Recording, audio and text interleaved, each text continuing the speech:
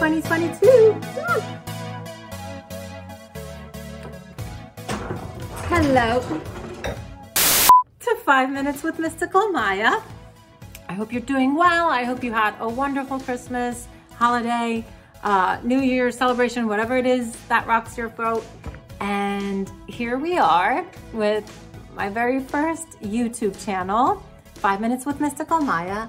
And I hope that I can inspire you, put a kick to your step, and introduce some really inspirational people in history within 5 minutes.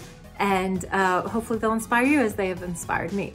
So today I'd like to introduce you to Noor Inayat Khan. Noor Inayat Khan. Now Noor in Arabic means light, Inayat means blessing, and Khan is just a very famous Muslim name, which I think it means king. But this woman was badass. And she was a special operations agent during World War II. She was born to a Muslim Indian father, Inayat Khan, and an American mom, or a baker, who was from Albuquerque. And she was the eldest of 4, and she was born in Moscow, which I don't know why. Well, I think her dad was a musician and a Sufi, which means mystic, Muslim mystic, in Europe.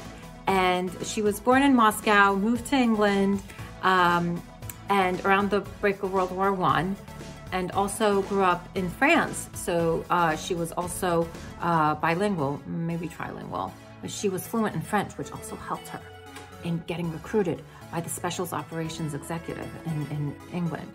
And she was educated in Sorbonne. Sorbonne is one of the most famous universities in Paris.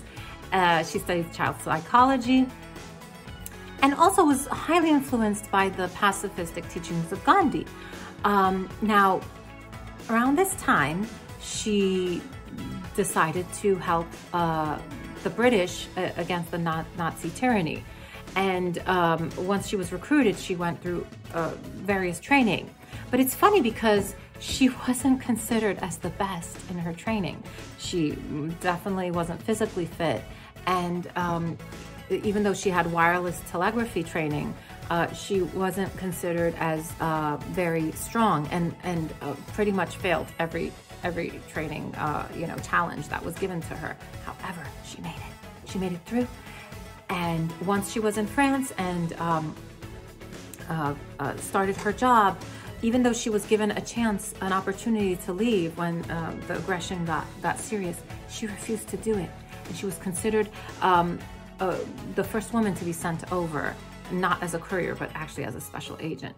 So unfortunately, she was betrayed, and she was shot in a concentration camp after many attempts to escape. The Nazis actually wanted her to sign papers that she would promise never to escape, and she refused to do that. This woman was badass. And finally, she made her mark, and at age 30, she was executed.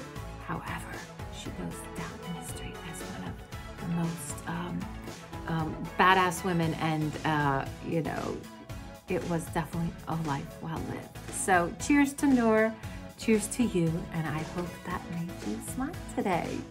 Have a great day. Bye from Mystical Maya.